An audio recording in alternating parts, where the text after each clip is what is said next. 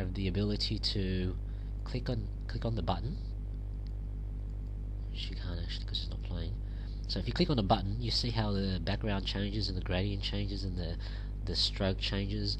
Well, that's what I'm going to be trying to replicate using that element and JavaScript. So if I go back to Blend, I've given this button the name nLeft. So in JavaScript, I'm hoping to be able to do nLeft dot gradient dot start is a different color and dot end is a different color. So like when they click it on the mouse down of this button, I'll be able to change the gradient to a darker one, and a mouse up back to what it originally was. Or if I want to theme it, I can change it from this grey to white to green to white, for instance.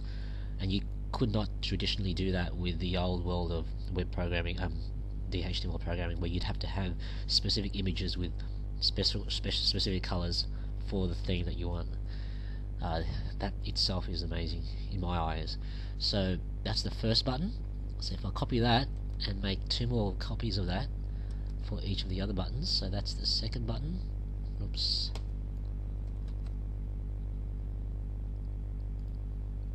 That's the second button. I'll drag that over here and paste. This is the third button.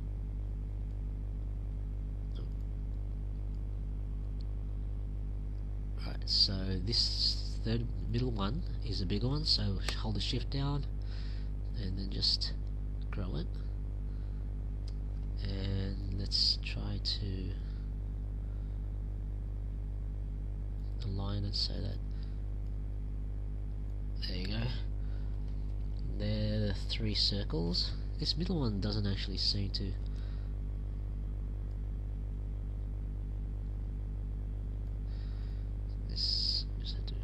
Alright, so that's looking quite good.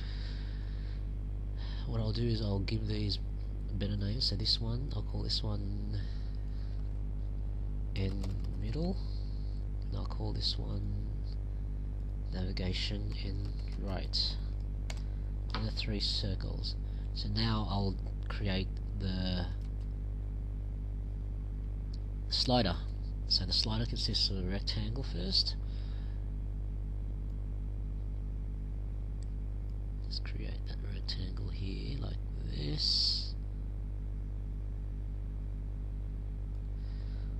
And that rectangle does have a gradient. It starts from bottom to top.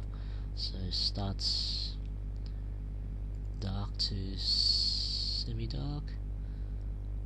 My computer's chugging along here, it's just really slow. So dark to a semi-dark. And the direction is from bottom to top. There you go. Actually, it's light to dark. So that's about right. That's fine. And it's actually got a rounded corner. So let's see if I can give it a rounded corner. So if I go back on here, you've got this corner here, which there you go, rounded corner. Now you could. That was so simple doing that. That's phenomenal. Alright, so the next step is to create the actual knob on the slider. So that's just another circle.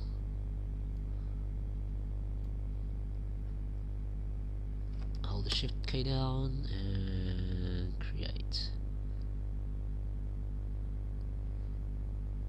There you go. And just drag that up a bit. There you go. And it's gradient, which is actually circular, starting with the light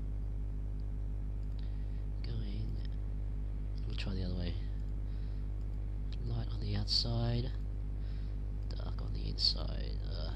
This dark, like that, and yeah, that'll be fine.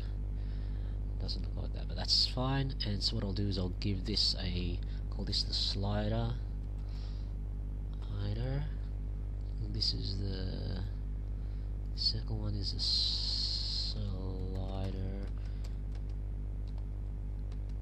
slider dot. Alright, so that's let's take a break and I'll continue on after.